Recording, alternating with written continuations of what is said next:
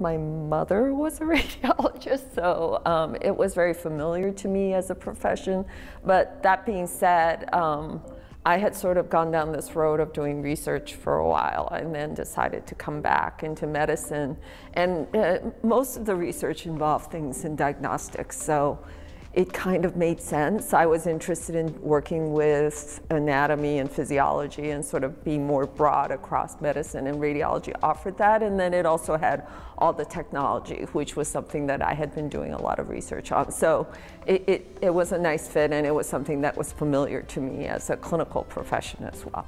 The resource that RSNA offers that I use the most is the journals.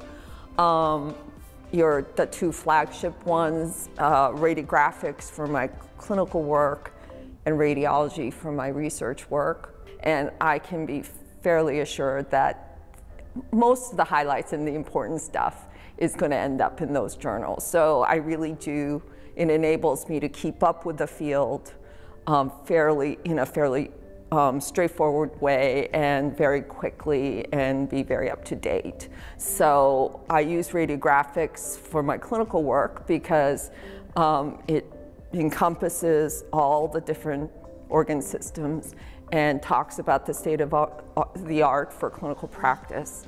My trainees like it. It's educational in focus.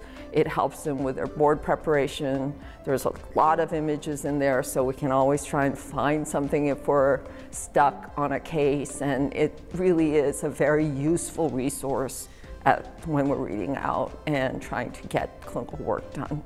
And then on the flip side, the radiology for me is a place where I go to know what's going on in terms of the developments in radiology and the research of clinical work. So most of the original research articles and the reviews out there in that journal is applicable to new emerging technologies that are ready to be tested or is being tested for clinical practice.